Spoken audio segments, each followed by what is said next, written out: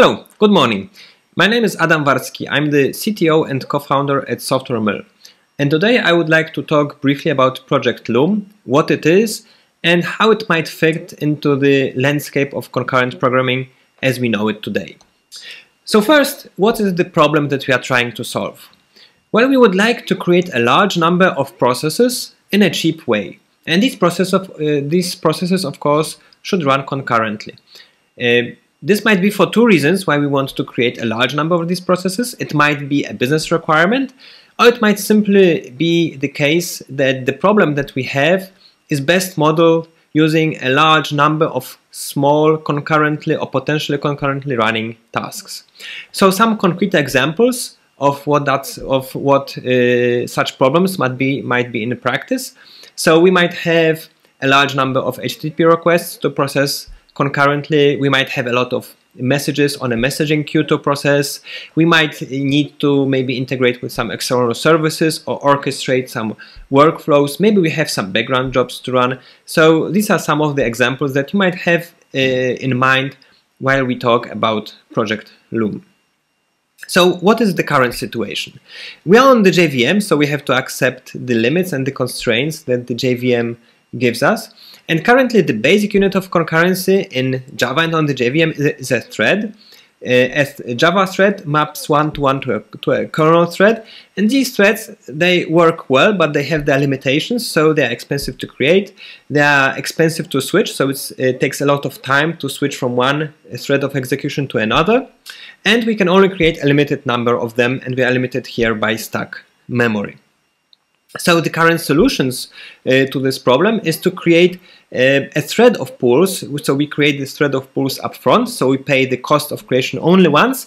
We still have the problems of switching and concurrency, so that's why people came up with another abstraction on top of thread pools, which are futures or promises or completable futures as we know them in Java. And a future is a value, which is very important, which represents a computation running in the background. And that computation might eventually complete with some value, here with type t, or it might end with an error. And these futures, they are very cheap to create, they are cheap to switch. There is a scheduler which assigns which futures should run on which threads, and there's a thread pool in the background as well. We can create virtually an unlimited number of futures. Many modern libraries and frameworks for Java and other JVM languages are now future-based or some flavor of future. But this also means that, well, in a way, life used to be simple, right? Here we have some simple sequential code which activates a user in the database, right? We have a blocking call, database.findUser, which does some I/O operations, and then we activate the user if the user is found. Now, if you transform that code into a future-based versions, which will be much more performant, we won't be blocking any kernel threads, we will be doing only asynchronous operations, yeah, this code will be much faster, but it also will not look as good, right? Here we have the versions with futures.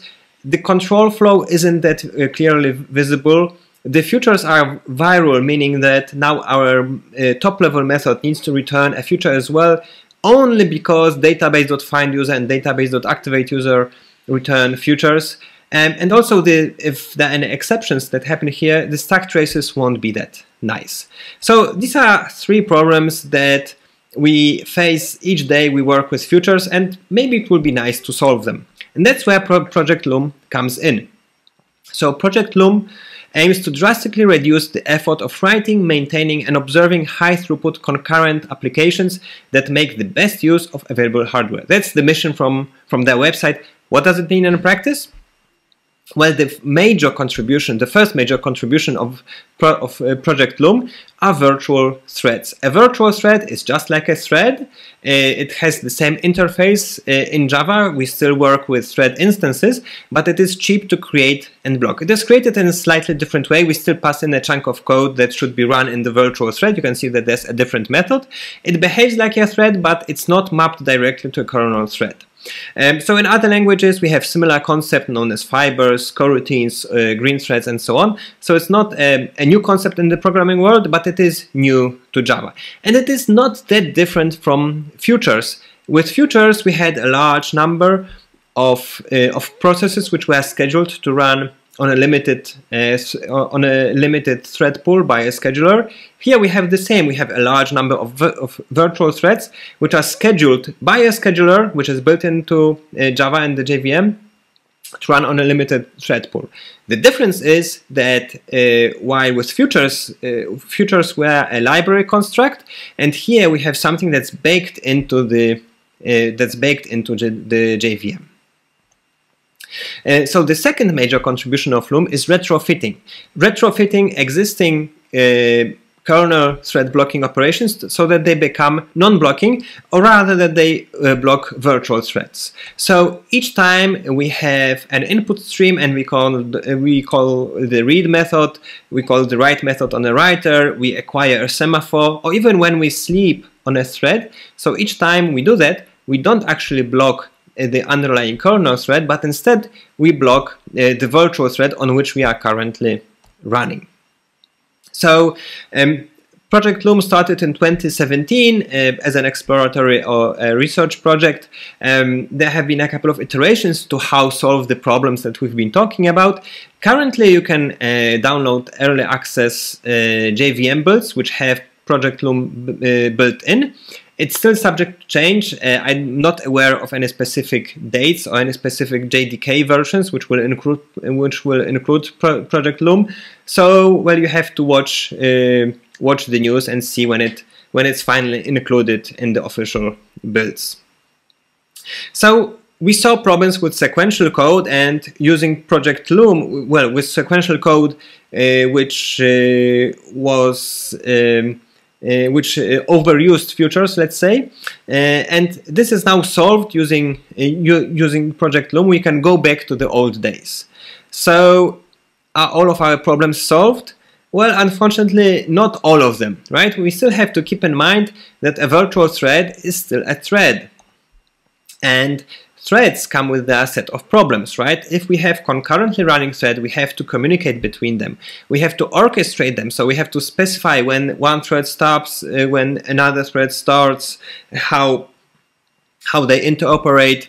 We have to work with interruption, so what happens when a thread is no longer needed? We need to tell it to stop doing the work, right? So there's a lot of problems when dealing with threads, and we can use low-level primitives to actually solve these tasks, right? We can use semaphores, we can use logs, we can use queues or channels, and well, these work well, but these are quite low-level, and people have found again and again that they are quite error-prone. So we probably don't want to use them in our applications. Instead, these are great tools for libraries to use to implement some high-level abstractions that we might use to write concurrently running programs. So again, let's reiterate, why would we want to use Loom? Loom gives us great tools to write non-blocking code in the blocking style, and it retrofits the blocking APIs into non-blocking ones, but it doesn't really give us a replacement for concurrency libraries, which will be built on top of Loom and on top of these lower level concurrency primitives, and it also doesn't give us declarative concurrency, which is much better suited and much less error prone to solve concurrent problems. And when talking about concurrency and Project Loom and futures, it's good to have in mind that there's a certain duality in how we can look at a process. So we can view a process as code, which is usually written using the blocking style, which the sequential style, let's say, or we can look at a process as a value, for example, as a future, right? Such a value can be composed, it can be orchestrated. It's often much easier to define the concurrency of our system when dealing with processes represented as values. So where Loom shines really is sequential logic, and that's the majority of business code out there, right? In such code, we have procedures, we have step-by-step instructions with some maybe conditionals and things like that. And here asynchronous is really a technical detail. It doesn't really matter if it's asynchronous or not. It's nice that it's, and asynchronous is important because it makes the code fast, but it's not essential to the problem that the code solves. And here, such a process is best represented as code.